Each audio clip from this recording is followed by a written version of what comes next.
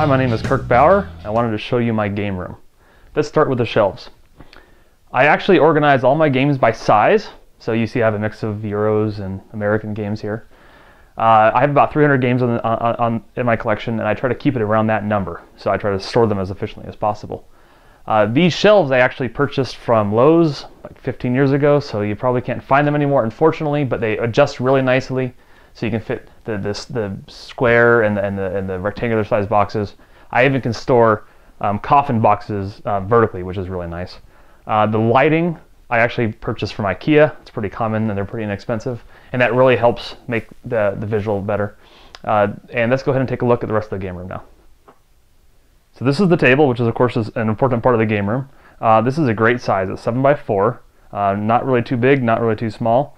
I can play a lot of games here. This is actually a pool table with a poker/dining top. I can flip this over, take it off. It's not a great pool table, but I don't really play pool. I play board games. So, and on the table here I have Rivet Wars. Actually, I just got that from Kickstarter, and I'm looking forward to trying it out pretty soon. Nice thing about this is I actually have this 6-piece mat from the Terrain guy, and I can play Dust Warfare. That's what I have set up here on this table, and it fits really nicely. When my wife and I got married a few years ago, we actually had a custom-made crokinole board, and it was at our wedding for guests to play with. And now it actually is on the wall because it's pretty big, and it's honestly the best place to store it. We just take it down when we want to play.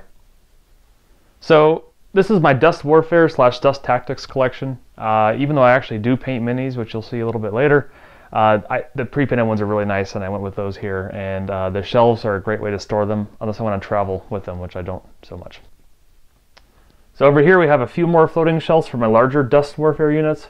And up here I actually have what I found on eBay, like all my other shelves, is some shot glass shelves that I use for the medium-sized Arkham Horror miniatures, also for Mansions of Madness. Actually, the Arkham Horror ones you can buy pre-painted, and the Mansions of Madness I just painted to match, so I have multiples. And over there I actually have, it's actually a type case for old printing press that was actually a drawer, and I painted it and put it on the wall. And I have the Arkham Horror Investigators, and I have all of the Descent heroes that I painted. This I actually found at IKEA. And this is real nice. I have my Dwarven Forge Terrain in here for use for with Descent, other dungeon crawlers. And nice little PVC-like material, nice and sturdy. When I moved in, this closet was completely empty, so I took the opportunity to build my own shelves, perfect for gaming. Of course, then Ogre came, and it won't fit on any of the shelves. But my rest of my tackle boxes can. I have one for Dust, I have one for Descent, I have Memoir 44 over there, I even have one for X-Wing. And I love organizing, I love making games easy to get out and play. If you take a look through my photo submissions on Board Game Geek, you'll find that I'm actually quite obsessed with organizing games.